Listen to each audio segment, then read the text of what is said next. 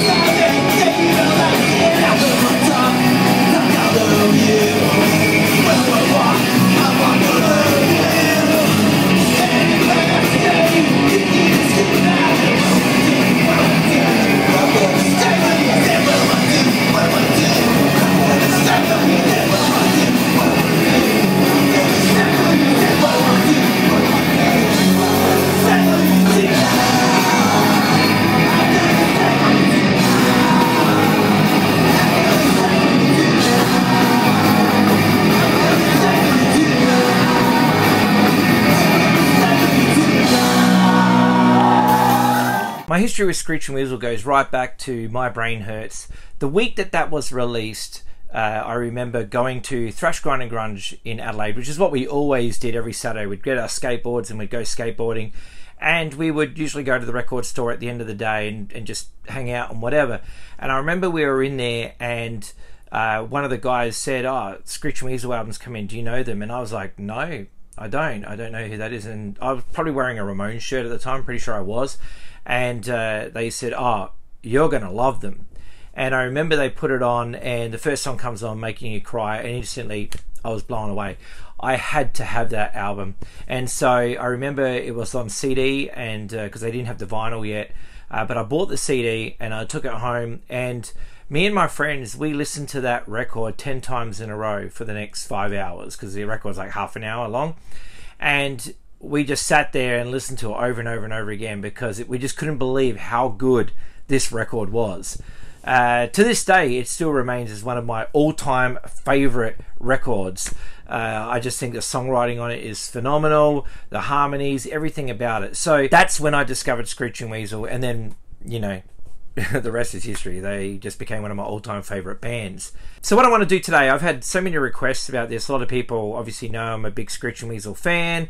I've had people ask me comments about the tattoo, etc, etc, and so I figured I should, you know, just talk about it now and go through my Screeching Weasel collection, because I'm pretty sure it's complete.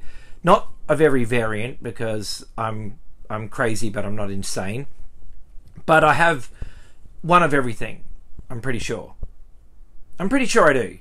But we'll go through it now, because I have people all the time message me about, you know, records. "Oh, you should do a video on this band, or you should do a video on this band, show us your collection of this band, etc." Well, we're going to go through Screeching Weasel today, so let's get stuck into it. What I'll do first is I'll start with the 7 inches and go through those, because there's a handful of them, and you know, I'm pretty sure I'm going to miss one or two out, because I tried to find everything, but there's probably a compilation or two that I've just forgotten. I'm saying that ahead of time. I don't think I have, but just in case I have, I'm letting you know, because that happens, and I hate it when I do these collection videos and all of a sudden it's like, oh fuck, I forgot that one. But I've scoured, I'm pretty sure I've got them all. I could have just gone on Discogs, but I like to think that I remember this shit off the top of my head. These are not in any particular order.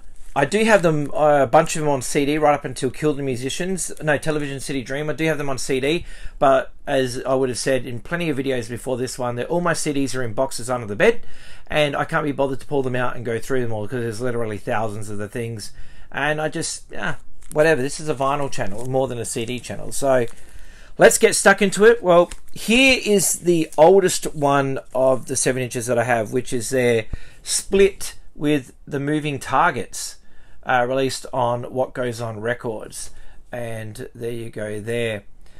So this is like the earliest, I think. This is from 1988. This is one of my favorite songs. This is Radio Blast with The Girl Next Door on the B-side. The Girl Next Door is such a fantastic song. Blink-182 covered it. It's on that Buddha record, on their demo tape or whatever.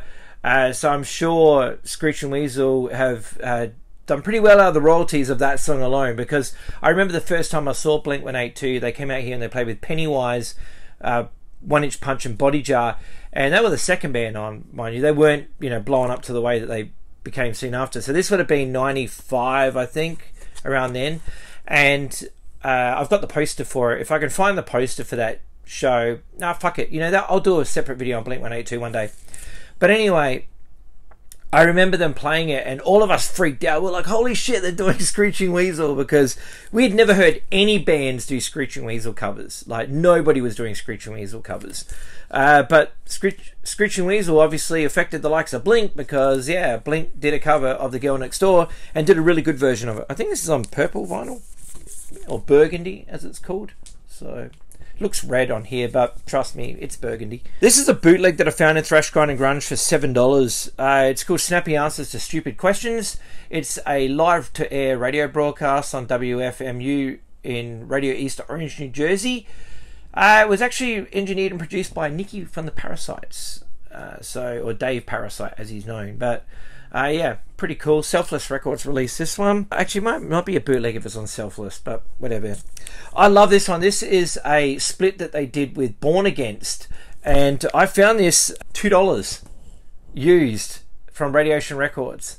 So, yeah, bargain. I couldn't just leave it there. So, yeah, it says that it's some vinyl wear. It sounds fine. It really does. But yeah, all the songs on this record are fantastic. I actually have 2 copies of this one, but the other one is like a mint copy that I found, because like I found this one for $2 and then I found an actual mint one and it was like $5, so I bought that as well, just because, you know, it's Screeching Weasel, and if it's cheap I'll buy it, because, you know, that's how I am with buying punk singles. Because to be honest, some of these records are now selling for stupid amounts of money on the secondary market, which makes no sense to me whatsoever, because what is punk rock about music being so unaffordable that only the rich can afford it?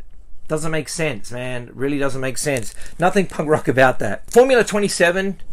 This is really, really cool. Came out on Vermiform, which really blew my mind when this came out, because it's like Vermiform known for, you know, like the likes of Born Against and Gravity record stuff, you know, Heroin, those sorts of bands, whatever. And yeah, Men's Recovery Project, stuff like that. So to me, Vermiform and Gravity seemed very similar in their output. They did a Screeching Weasel record, and this record is absolutely phenomenal. And I believe it came as extra tracks when they did the Ramones record on CD. This was on there as bonus tracks. I don't have that Ramones record on CD. I've got it on vinyl, but we'll get to that. Pervo Devo, the version of I Want to Be a Homosexual on this, is different to the one that's on the 10-inch record that was released. I actually think this one with the spoken intro is just a better version of the song. I hope now that Kill the Musicians is being reissued on vinyl that they include both versions, because it seems weird that the Kill the Musicians CD does not have the version with the spoken intro, but it does have the other 2 songs. I don't get it. Well, She's Giving Me the Creeps. That's what's on the B-side. Is that right? And then I Fall to Pieces. Yeah, She's Giving Me the Creeps. That's a great song. And then, yeah, a cover of I Fall to Pieces. This one comes with a zine called Teen Punks in Heat. But yeah, Pervo Devo, really, really cool. There's the back cover. And yeah, there's a zine inside it. Authorities Tribute 7-inch. This is pretty cool. They do a version of Achtung. It's also got Alcoholics Anonymous, the Circus Tents, and Tesco V's Hate Police. I found this one from My Mind's Eye Records, and it was like $6, and I couldn't believe it, because I knew it was one that I really needed and I was looking for it. Could not find it anywhere. But then, yeah, I was in My Mind's Eye in 2012, 2013, and I found it. So 2013 I went there and bought a lot of records from there. I love this one, You Break My Fucking Heart. There's a song in here, Mary Was an Anarchist, which has always blown my mind. And then there's Goodbye to You, which is such a good song. Goodbye to You is killer, and yeah, really, really cool. So, love that one. I don't have the other version of Susanna's Getting Married. I've only got the one with the photo stuck on it. I've forgotten the story about why they put the picture of the photo on there. Maybe it's like I mean, I know it's a cartoon cover underneath. So, yeah. But, you know, I guess it's their version of the Butcher Babies by the Beatles or something. Susanna's Getting Married, cool song. And Waiting for Susie on the B-side. What else we got here? This I hope also gets put on the new reissue of Kill the Musicians, because it wasn't on the CD. It's the Screeching Weasel Jesus Hates You 7-inch, which was put out by Probe Records. I'll show you this side because I can get away with it, which is a bunch of covers, and really good versions too. I mean, Screeching Weasel covering the Stooges is pretty damn awesome. So there you go, they do it. It's really, really cool. Punk House. This is one on Selfless Records. It's not an original pressing, it's a reissue, but I remember I bought this back in the day whenever Spiral Ejective was a thing. And yeah, because once I found My Brain Hurts, I needed everything. So I love this one. This is split with the Pink Lincolns, limited to 1,500 copies apparently. But I love Going Home and Stab Stab Stab. I think they're absolutely phenomenal songs. But this is also what introduced me to the Pink Lincolns. I had not heard them before this, but once I bought this record, heard Pink Lincolns, and yeah, ended up buying their records too. So, was it Vindictive Music put this one out? And this is the last one I have, which is a tribute to Screeching Weasel called Stab Screeching Weasel to Death. And yeah, pretty damn cool. It's got a bunch of bands on here. Like, I bought this from Radiation Records. So I'll just give you the track listing there and you can see what songs that they do. But this is really, really cool because, you know, like I said, I'd never really hear Screeching Weasel covers. But there you go, double 7-inch, and on the labels are cool because you have Gumby.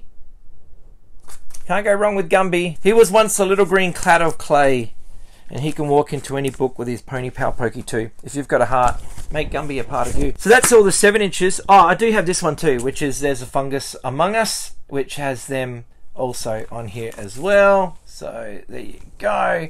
What a lineup, hey? This is Out of the Thing. It comes with a booklet and stuff. Screeching Weasel do a version of Slogans on here. So there you go. You got the lyrics and stuff there. Yeah, it's pretty damn cool compilation. That record is a shout out to Left for Damien from Fucked Up. The last time I saw Damien, he was at the Radiation Records tent at Punk Rock Bowling, and he was buying a copy of this with the purple cover.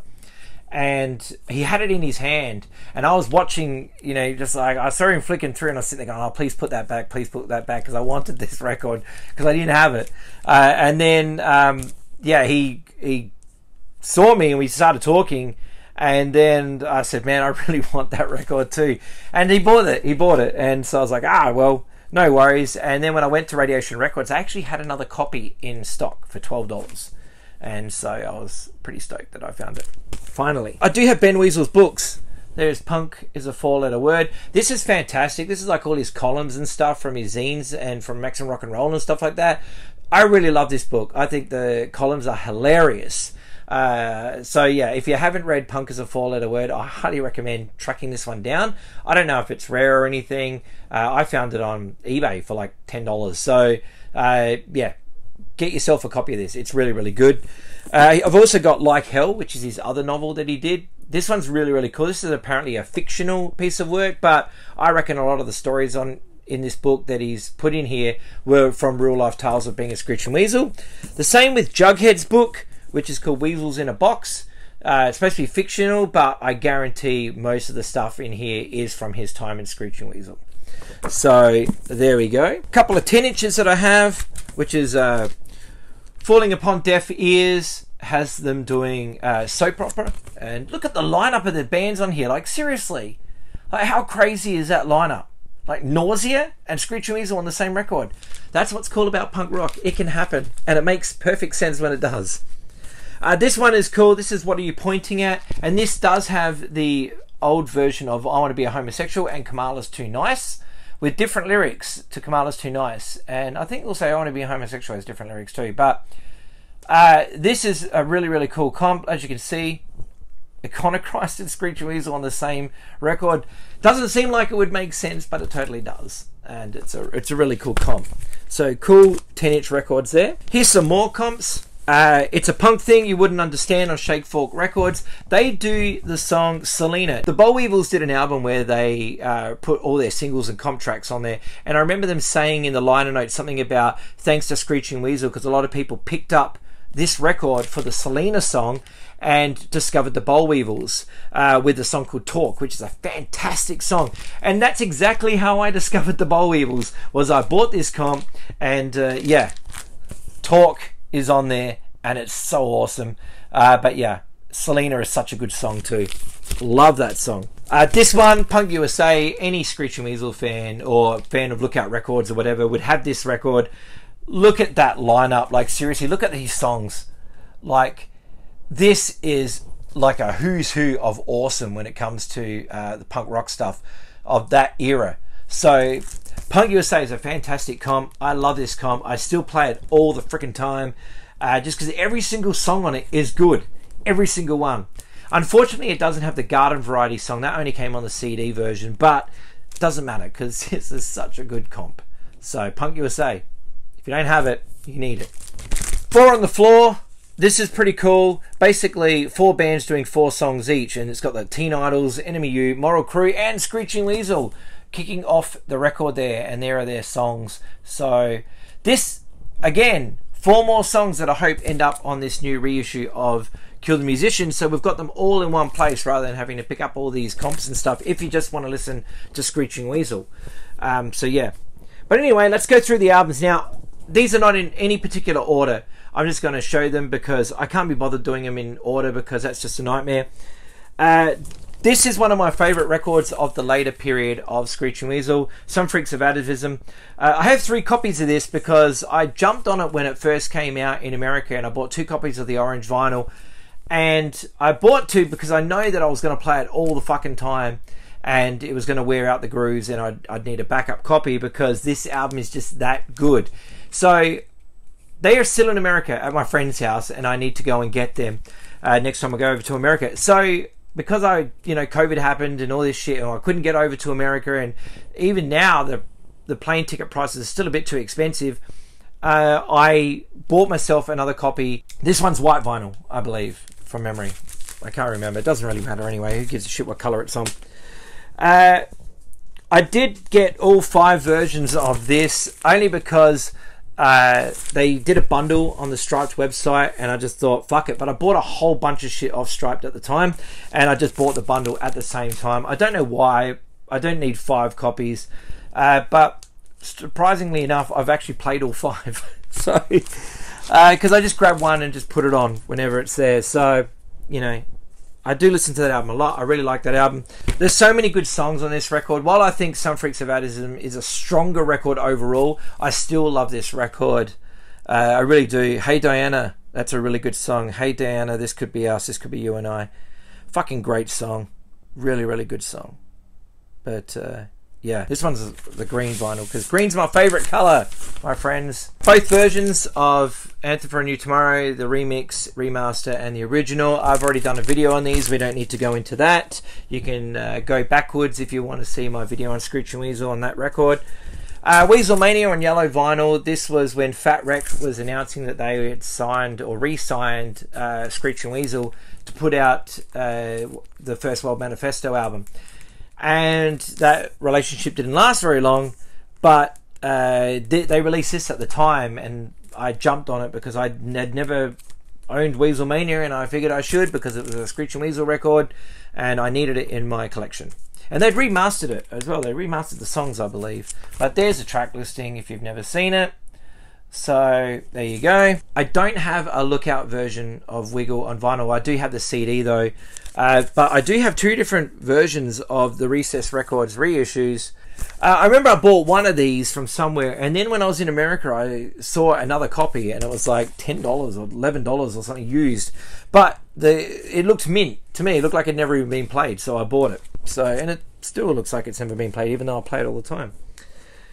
The Holy Grail for me, not that it's a Holy Grail because I ended up buying it as soon as I could find the vinyl version, was My Brain Hurts. So like I said, had the CD, but yeah, as soon as I found a vinyl copy of this, I bought it. $14, bargain. Thank you, Spiral Objective, you are awesome. The Carnival of Schadenfreude, which he did after that fiasco in Texas. This was the release there. That's a really good EP.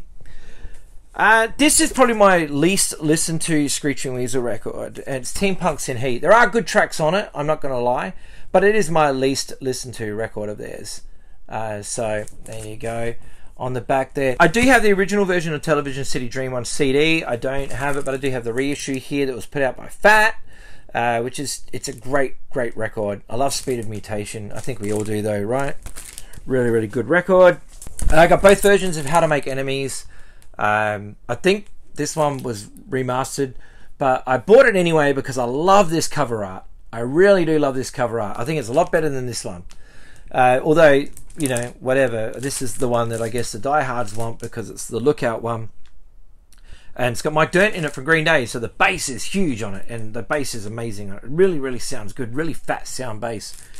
Yeah, I love this artwork. And it's a gatefold sleeve too. Look how the back cover looks so cool. But yeah, love that record. I remember one time I met Barbara Feldon, and she plays 99 in the show Get Smart, for those who don't know. And that song 99 is obviously an ode to her. I actually said to her straight out, I said, Barbara, did you ever hear the song by the band Screeching Weasel called 99 that was about you? And she sat there and thinking about it going, it sounds familiar. Yeah, it does. Chicago band, right? And immediately I was like, oh my God, so switched on, you exactly what city they were from. And I said, yeah, that's them. She goes, yeah, somebody sent me the CD. I don't know if the band did that or somebody knew her or did that or whatever, but if you didn't know, Ben, now you do. Barbara knows about your song. This is the original one that came out. It's on black vinyl. This is the reissue that's on coloured vinyl. I picked this up at Punk Rock Bowling. $15.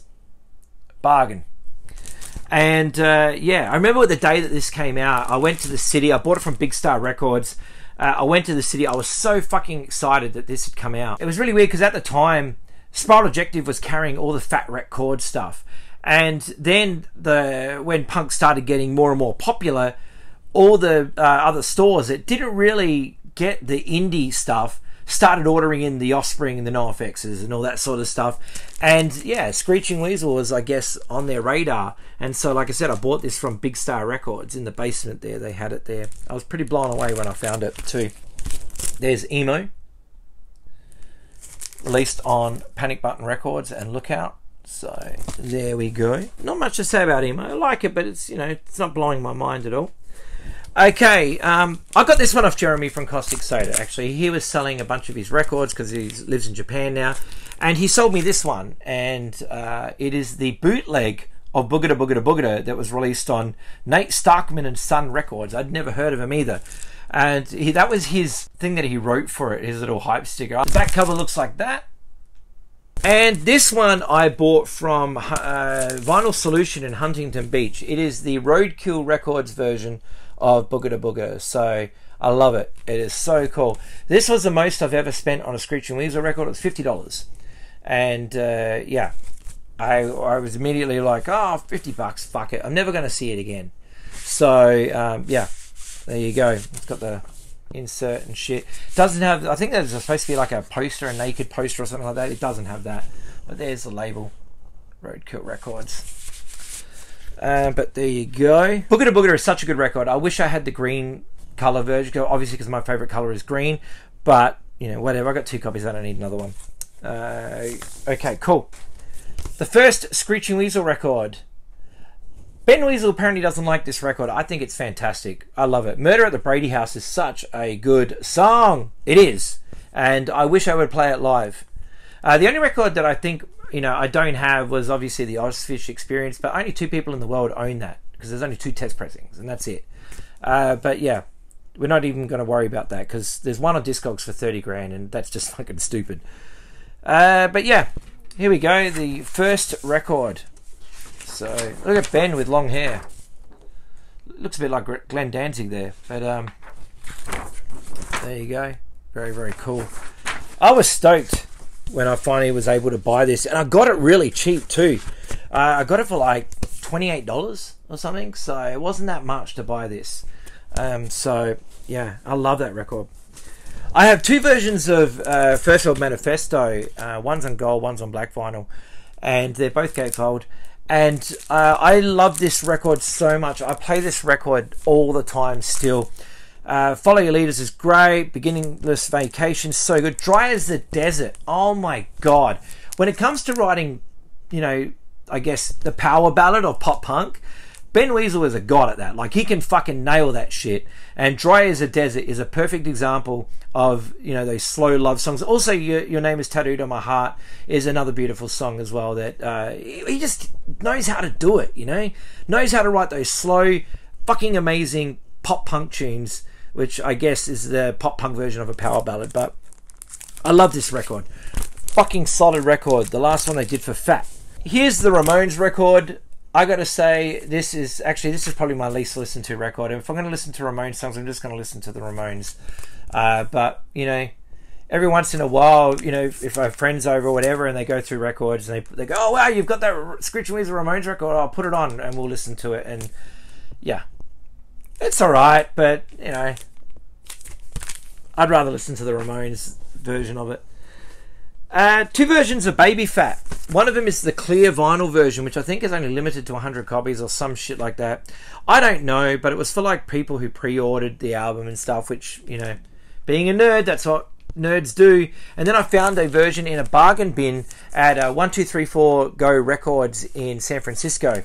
And because it was in a bargain bin, it was really cheap. Like, I guess they had trouble selling this. A lot of people don't like this record. I actually think this record's really, really good. Shout out to Kat Spazzy from Melbourne for doing vocals on it. But the Blag Dahlia song in here called Things Aren't So Bad After All, I love that song. Love that song a lot. Last but not least is major label debut. I love this record. I think Lumley's drumming on this is absolutely insane, especially the song DIY. I thought playing at that speed was left to Dave Lombardo, but nope, it's not. Lumley is a machine. So if you know his drumming and you've heard the song DIY, you know how fucking insane that guy is on the drums. To play that speed just blows my mind. Like, when I was a drummer, I dreamed of being able to play that punk beat that fast. I think Smelly from NoFX can do it, but to play that fast and just be that fucking tight. Like, I wonder how many times he, like, played that song. Like, I wonder how many takes he did of it, or if it was a one take thing, because just playing at that speed, you have to hear the song to understand. And it's got changes, time changes and shit. And, oh my God, I would love Screeching Weasel to play DIY live, you know, if I ever get to see them again. But yeah, I'm sure they never will, but fuck me, that is such a good song. This whole EP rules. So if you have not heard Major Label Debut, I highly recommend you check it out. Racist Society, what a great song that is. The compact disc, which is funny, and because you're playing it on record, but the first line is the thing you're listening to is a compact disc. No, it's not. But anyway, yeah. Hey, arsehole. Man. One of the last things I will show you is my friend Cotton is involved with Screeching Weasel, and Cotton is like one of the coolest people I know. He's just a great friend all round, and one day he sent me a collection of Screeching Weasel posters, and they are all here. And while I'm holding up my thumb, it's going to flick through every single poster that I have of Screeching Weasel in the time that I'm holding up this thumb. And I think that's long enough. So, yeah, these are all the Screeching Weasel posters I have. But anyway, he also sent me this, which is handwritten lyrics to the song My Right. My Right is a song off Boogada Boogada, as if you didn't already know. I love that song. I was so blown away when he sent these to me. It's got, like, marks on the back, which probably Ben's thumbprint, who the fuck knows. But yeah, I'm just so stoked that he got there. I really got to get this framed, I really do. He's also sent me tons of stuff. I got a bunch of stickers from him and guitar picks and stuff. If I can find the guitar picks, they're going to be popping up here on the screen right now. So yeah, Screeching Weasel guitar picks. I'm so thankful to Cotton. Like, he just blew my mind that day. I just remember getting that pile of posters, and one of them is signed by every member from every band that played that show. It's this one. But anyway, Screeching Weasel, one of the bands that I always wanted to see live. Now, there was a time that they almost came to Australia. It didn't happen. I don't know what the story is. If you know the story, leave it in the comments. But I don't know the story. Apparently they were going to come out here and then they never did. But anyway, I did get to see Screeching Weasel. I did. I saw them on the 17th of August 2013. I know that because I have it tattooed on my arm. I got this tattoo when I returned home from America, I saw them at Santa Ana at the observatory with the Dwarves, the Bugs, and the Angry Samoans. And so I got the date tattooed on there as well, because I'm probably never going to see Screeching Weasel again. But that show meant so much to me. I'd wanted to see them for so long, since what, 1990, 1991, whatever it was. And I finally got to see them live. And so I never thought it was going to happen, but basically what was going on in 2013, I was just like, I was going to go for Riot Festival, and Screeching Weasel played that as well. That wasn't the better of the two shows. I saw them twice, but this show was the one. This was fucking mind-blowing, this show. So I started my holiday there and I ended it at Riot Festival. So I was there for a month. And I just remember the best story about this night is I remember my friend Peter. She's a big Screeching Weasel fan too. She has a Screeching Weasel tattoo as well, a zombied weasel face on her arm. And she's one of my good friends. And we were both, the way we met is because we were both going to go over for that Weasel Fest that was happening in Chicago. We were both had tickets to it. We were both going over for it. And then all of a sudden all that shit in Texas happened and that was all cancelled. So we didn't get to go. She still went on a holiday anyway. But that's how we connected. We became friends on Twitter way back in the day when I had a Twitter. That's how we became friends. And we just started talking about Screeching Weasel and other bands and whatever. But anyway, I messaged her from the show when the Dwarves had finished. And, you know, Screeching Weasel were on in 20 minutes or whatever it was. And I wrote to her and said, I can't believe I'm going to see Screeching Weasel in 20 minutes. And she sent me a message back that said, that is 20 minutes that they can still cancel. I had to laugh. I couldn't believe it. You know, it was such a Peter thing to say. That show was fucking amazing. I took tons of photos. It was just so good. Like that video you saw at the beginning of this video, that was how they opened the show. You know, I'm going to strangle you. I couldn't believe it. I was just fucking blown away. It was such a good night. I had the time of my life. And when I left that show, I just couldn't believe it. I just sat there with the biggest smile on my face. I was like, I cannot believe I just saw fucking Screeching Weasel live. A band that I've wanted to see my entire life.